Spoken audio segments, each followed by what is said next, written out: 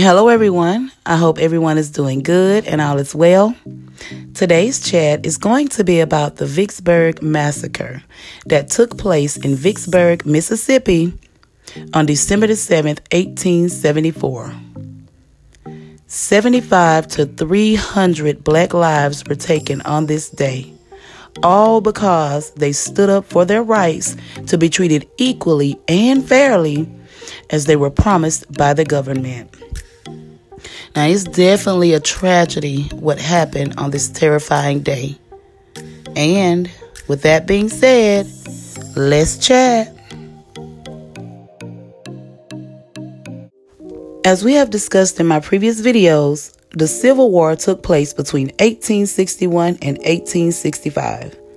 And in 1863, President Abraham Lincoln issued the Emancipation Proclamation. Now, the Emancipation Proclamation, it declared that all persons held as slaves within rebellious states are, and henceforward, shall be free. But as we all know, this was an uphill battle for black citizens. Now, after the Civil War came the Reconstruction period. Now, many would think this would be a better time for the black people, or better days lied ahead, per se.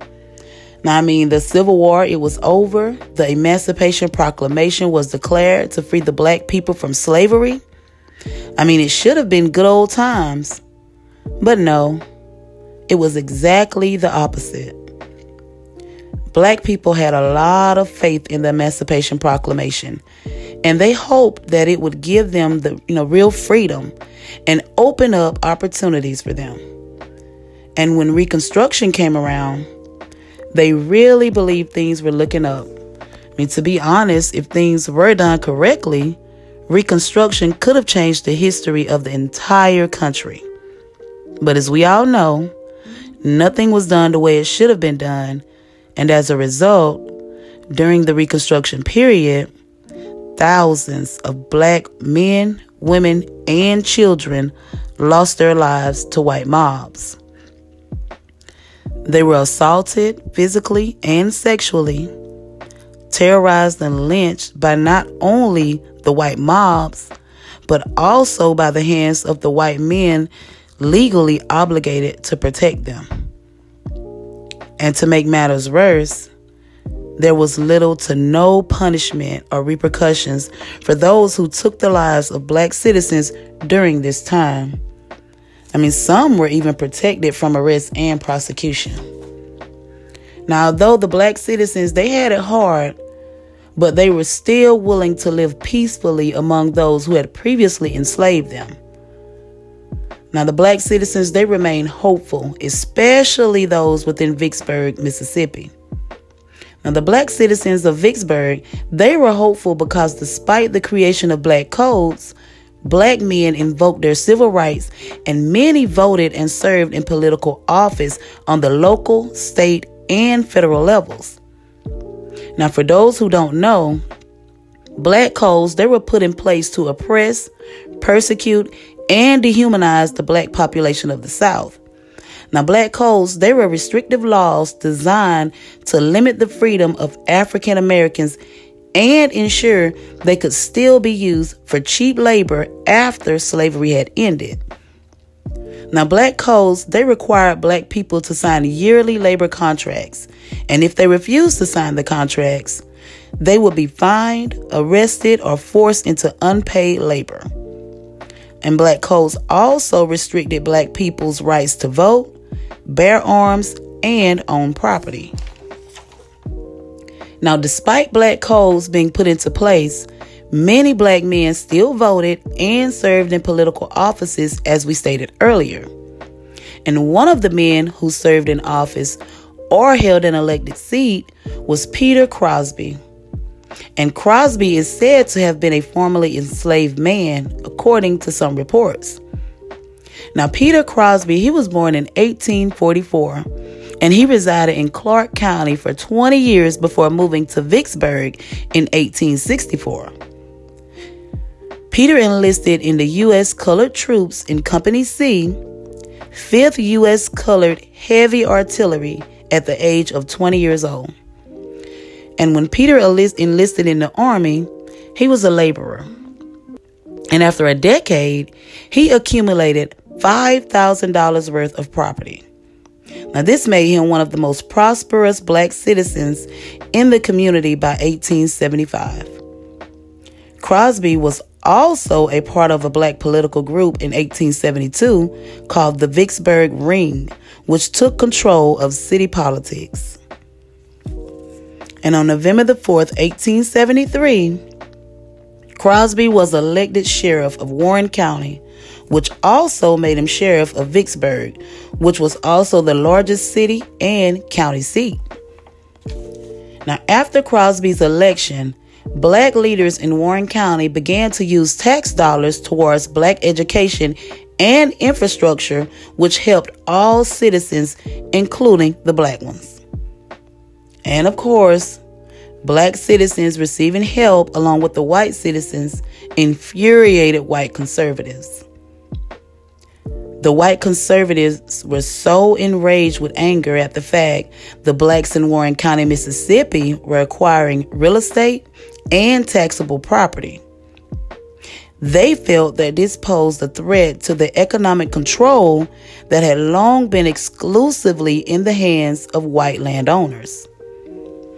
Now, Crosby, he assumed his role as the sheriff and took office on January the 1st, 1874.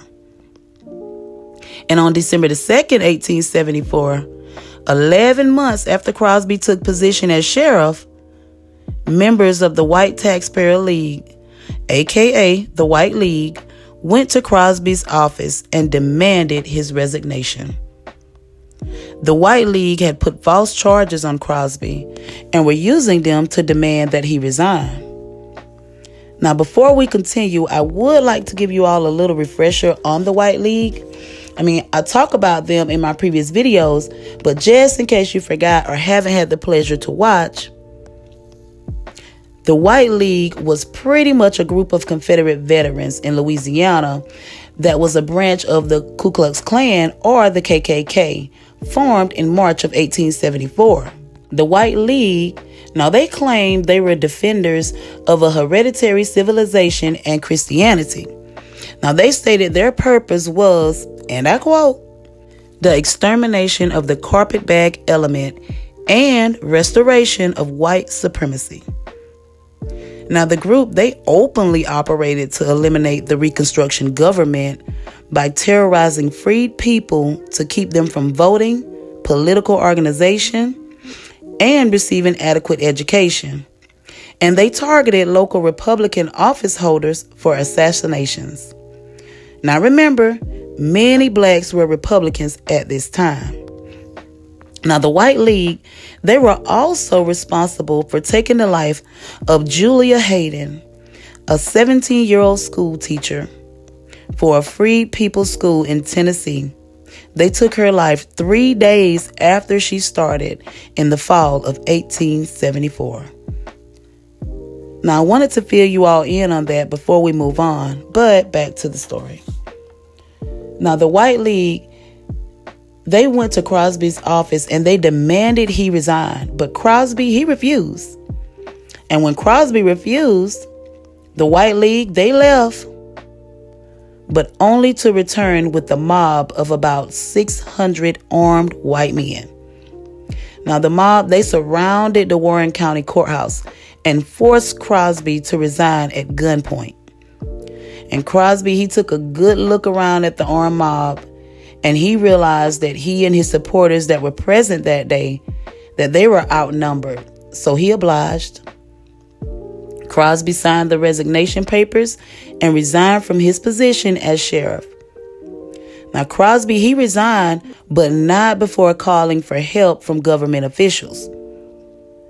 But little did any of them know the events that took place on this day would lead to the Vicksburg Massacre.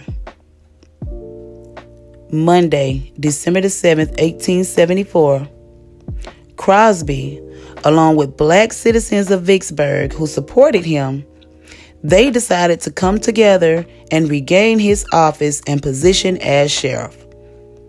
So they got up, they marched down to the courthouse, unarmed and clueless as to what lied before them. When they got within Vicksburg city limits, they were met by a large white mob. And the large white mob, they demanded that they turn around and return to their homes. Now, seeing that they were outnumbered and they were unarmed, most of the black citizens, they turned on around as they were told by the white mobs, and they headed on back home. Now, one would think it was all over at this point, right? I mean, Crosby had resigned, the white mob now had control, and the black citizens, they had turned around and were heading back home. But no, it was actually far from over. Everything was actually just beginning. Now, when the unarmed black citizens departed and began to head home, the white mob opened fire and took the lives of several black citizens. And now they didn't stop there. Now, as I stated earlier, they were just getting started. So after opening fire, the white mob, they went on a lynching spree. They began terrorizing and attacking dozens of black citizens. And then forces from Louisiana, they joined the white mob, and they went on a 10-day warpath, terrorizing and lynching all throughout the town. And during the midst of it all, Crosby, he was in prison. And while he was in prison, he was forced to resign yet again.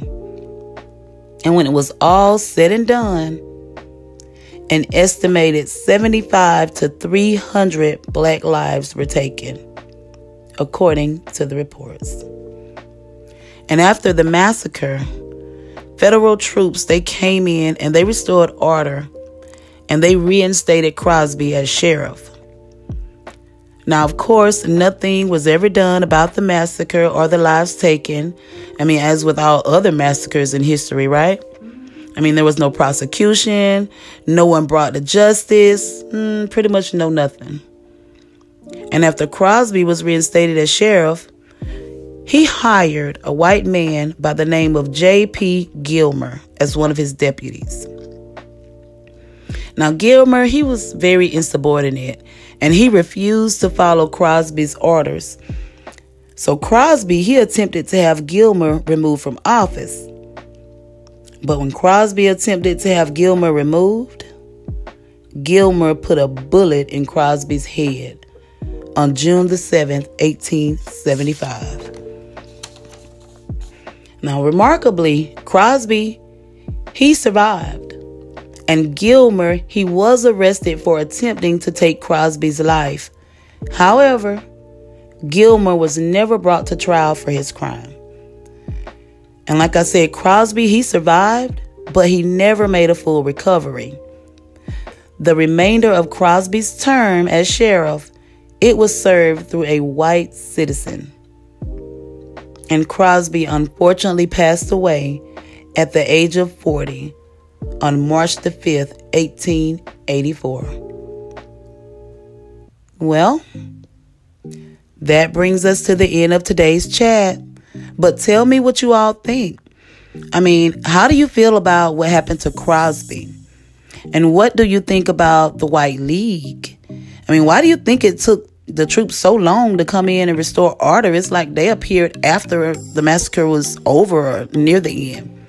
I mean, please drop your thoughts in the comments below. Please like the video. Please share the video. And please subscribe if you haven't already. Thank you all. We've met our threshold of 1,000 subscribers. I really appreciate you all.